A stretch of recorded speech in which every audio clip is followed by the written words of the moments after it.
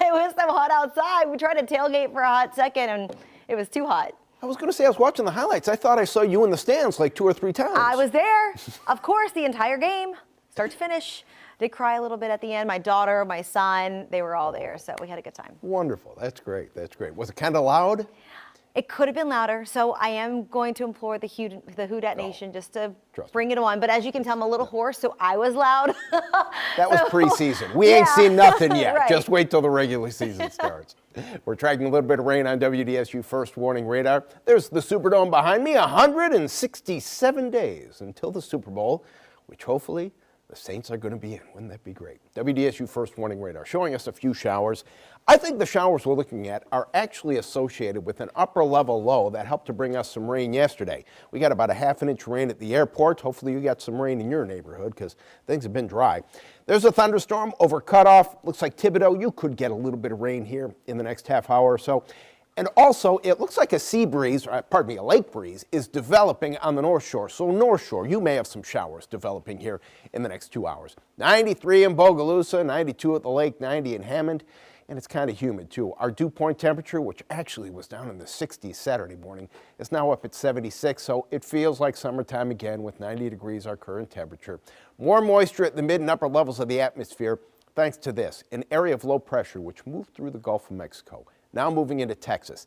Again, that low may be triggering those showers that we're seeing right now, but our chance for rain is actually going to be going up on Wednesday, as our chance for rain is going to go up to about 60%. But let's go to the tropics. Nothing going on that we're concerned about. Gulf of Mexico is quiet. Caribbean, some disorganized cloudiness.